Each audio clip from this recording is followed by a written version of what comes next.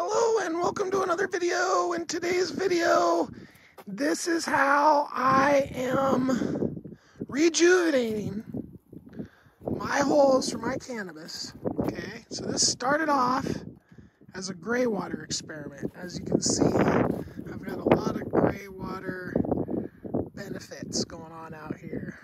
It's really kicking the soil off. So I had that over here. And I was like, oh, gee, wonder if I stick some cannabis plants in there. Well, it worked. But in that process, I had to build this fence because rabbits ate like a third of that first gray water harvest. So now I had this infrastructure, right? It didn't have the tank. I added that. I added the upper part too. And I dug these holes down to the top of the hard layer, right? I'll show that here. All right, now this hole and this hole I moved over closer here just to make it a little easier to get between, because by the end of the season it was really hard to get in and out. It'll still be hard to get in between them. But you know, that's just one, and then I can get over there and freely move around, right? So now what the goal of this here is to be able to just keep building on these mounds, right? So there's a hole under there, and it's filled with this topsoil. Now this is all what you're looking at. I pulled back the wood chips, and I've just top dressed all the holes, except I moved these. So these got moved and they got some extra topsoil. About a couple bags. That was the most expensive part of this whole operation, was that topsoil. So now, when I came and started this process this year, this was full of mushrooms, like crazy mycelium growth. As a matter of fact, we might even be able to just look at it. So there's the mushroom. Let's see if the mycelium is as obvious as it was. Yeah. This is how bad the soil is. So, like, nothing left in it. And that's what I'm trying to solve. Well, so we can't see the mycelium. What this is a little bit of anaerobic coffee tea. I save all my coffee grounds and I throw some of this type of stuff in there, but I don't bubble it. But I've had that sitting there for months and months and months. So I threw that in here, and then a bunch of fresh fruits and vegetable stuff, and a bag of basically like a Kickstarter for this type of tea, and a couple bags of feather meal, excuse me. So this is the first one, and I'm going to do a few of these buckets to get this soil that's underneath, because everything underneath that is pretty bad because it just got completely depleted by last year. So this one is focused on nitrogen and like all the crazy stuff that goes on, but then I'll make another one of these that'll focus on the other nutrients, the phosphorus and the potassium. And then I'll make another one that'll focus on probably all the other nutrients, like the calcium, the magnesium, the sulfur, and then all the micronutrients.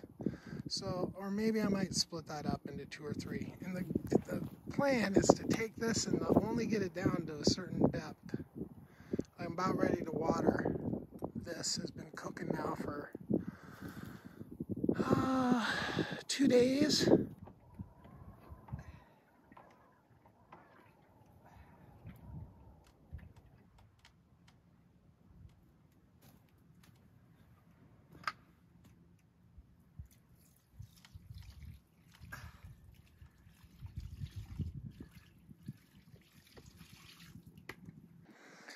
Okay, so these all got 5 gallons of the tea, and that's still what I have left. And what I'm going to do is I'm going to top it off with water in there, boom, and then in about a couple weeks, I'm going to add a bunch of stuff to this. So this is just going to literally be sitting here bubbling away for a couple weeks, and then it's going to get some fancy stuff thrown into it, and I'll do this entire process again.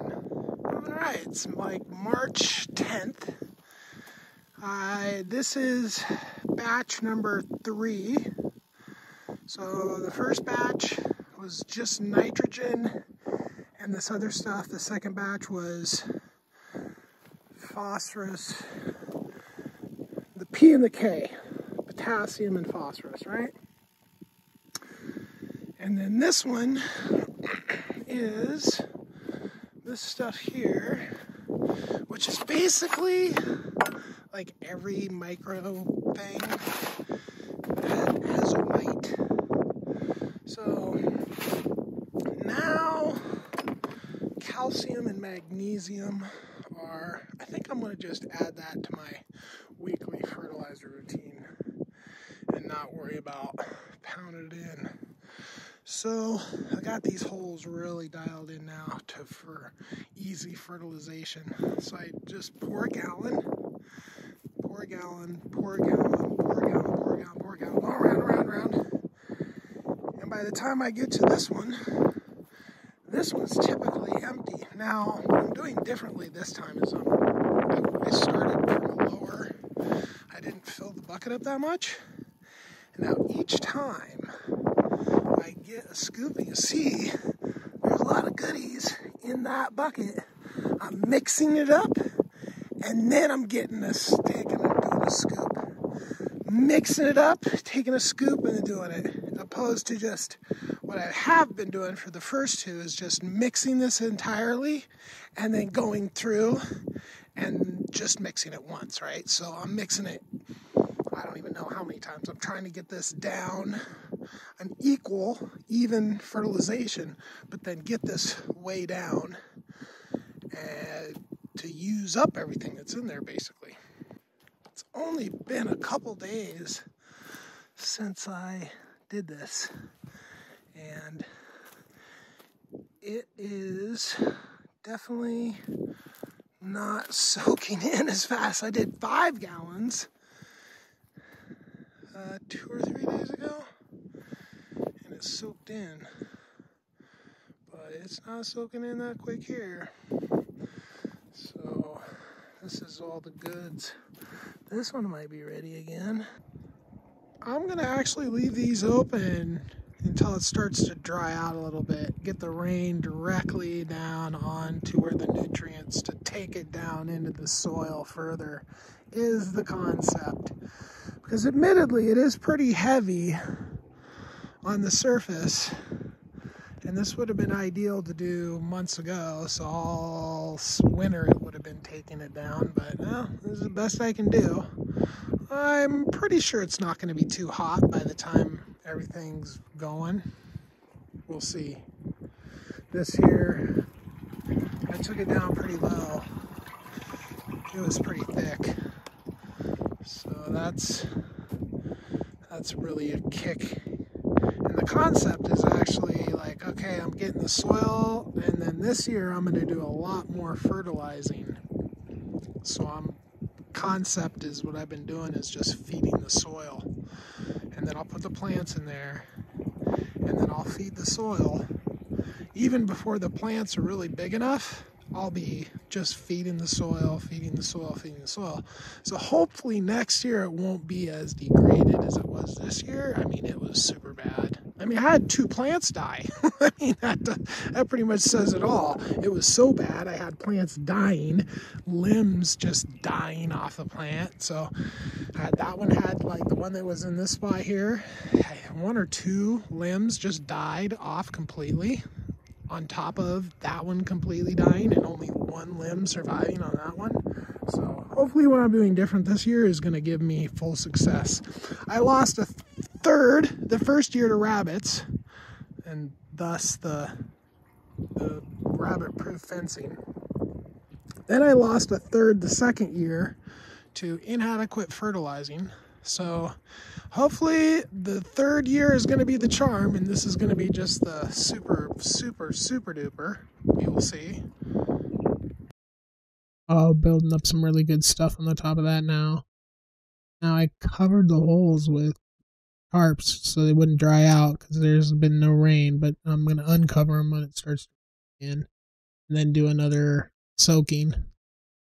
Those are looking good. A little drier than I'd prefer time of year, but rocking. Subscribe to see how this all turns out, and have a great day. Thank you for watching my video, me. Thank you for